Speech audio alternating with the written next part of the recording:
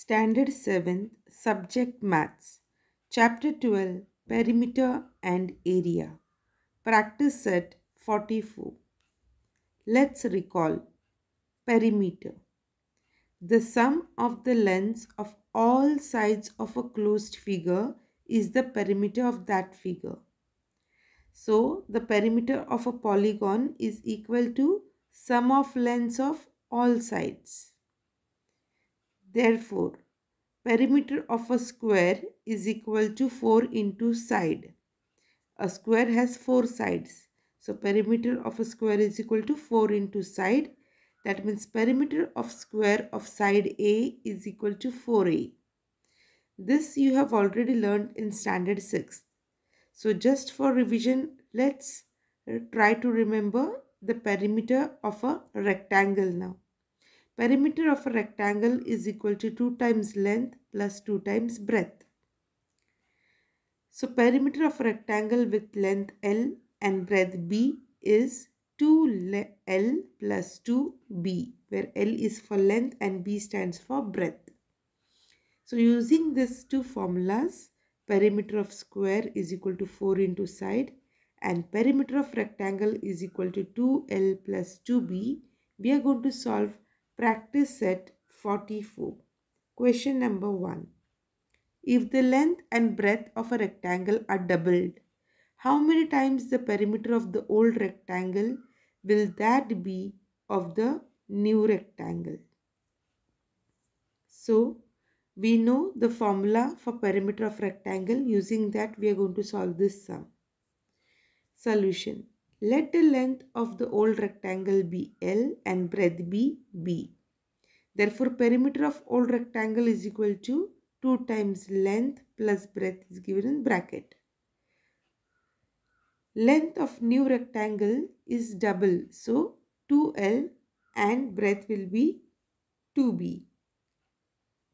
Therefore, perimeter of new rectangle will be equal to 2 times. Instead of L, we'll write 2L plus instead of B, 2B. So, that is equal to 2 times 2 length plus breadth. But 2 length plus breadth is what? Perimeter of old rectangle. So, we substitute that. So, this is equal to 2 into perimeter of old rectangle. Therefore, the perimeter of new rectangle will be twice the perimeter of old rectangle. So, what we have done? We have written the perimeter formula for old rectangle, perimeter formula for new rectangle. Since it's twice, we have taken 2 times length and 2 times breadth. And then we have substituted the value of 2 times L plus B.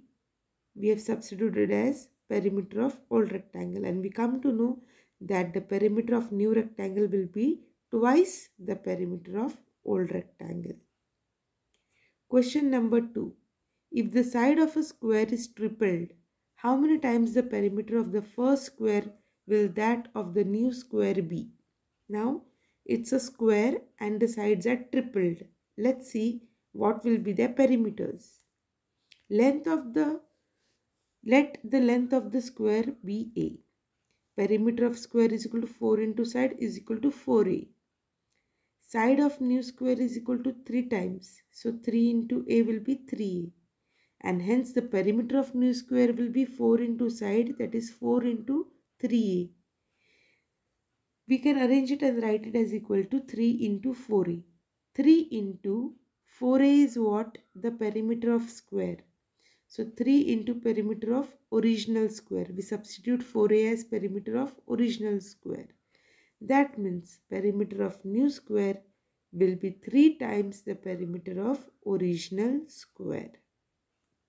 So again same thing we have done. We have written the formula for perimeter of old square. And then we have written perimeter of new square by substituting side as 3 times 3A. And then we have substituted this 4A as perimeter of original square and we got the answer that the perimeter of new square is 3 times the perimeter of original square. Question 3. Given alongside is the diagram of a playground. It shows the length of its sides. Find the perimeter of the playground. Now here you can see sides are mentioned, and accordingly we will find the other sides also. So let's have a look at the solution.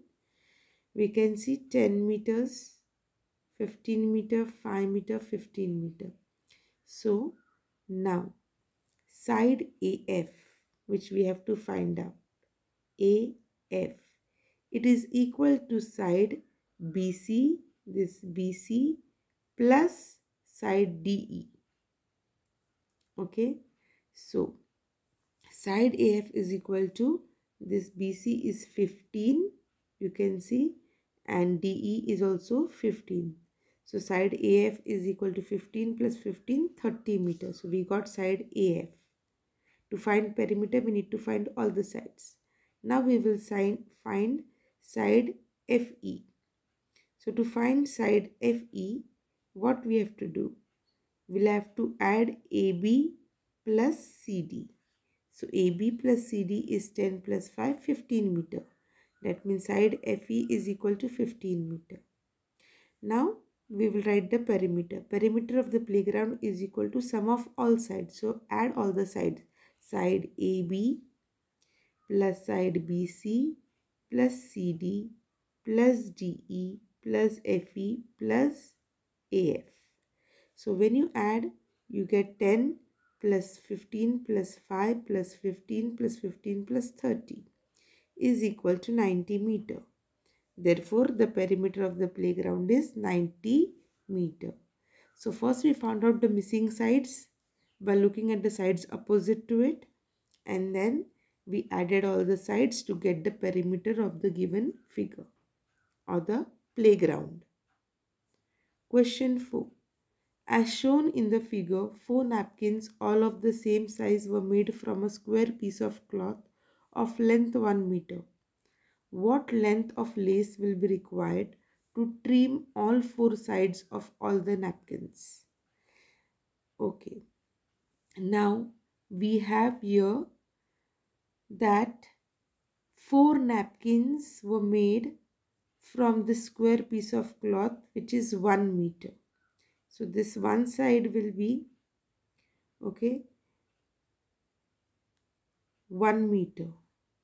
So half of it will be 0.5 meter. Means one side of this one square piece is 0.5 meter.